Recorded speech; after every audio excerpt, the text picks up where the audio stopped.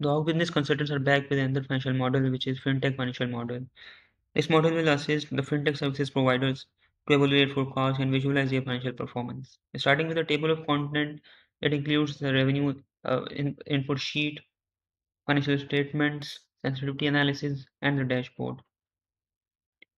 Moving on to the input sheet, it includes the capital structure assumptions, the revenue assumptions, the revenue generated from the loans, and the transaction commission, monthly payroll assumption, cost of services, and the fixed assets assumptions. Moving on to the startup summary.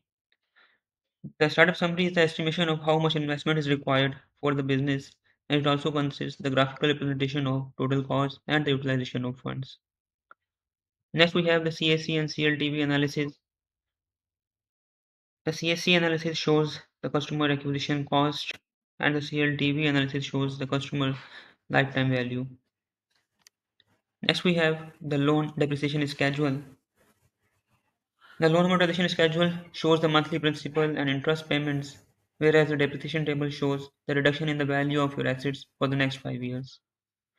Moving on to the income statement, first we have the monthly profit and loss statement, which also shows the revenue generated from two segmentations.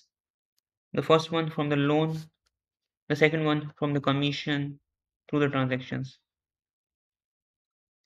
It also shows the cost of services, the operating expenses, and the net profit generated before and after taxes.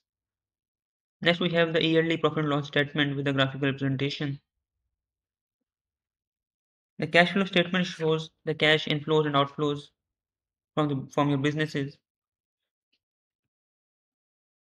Next, we have the balance sheet, which shows the total assets, equity, and liabilities as at the date assumed and forecasted. The project evaluation shows the value of your company at year zero. It also shows net present value and IRR of the company. Moving on to the sensitivity analysis, it shows the EBIT in pessimistic, moderate, and optimistic scenario. In the last, we have the dashboard, which shows the most relevant financial graphical representation of the model and depicts the key financial metrics for better understanding of performance measures. Thanks for watching.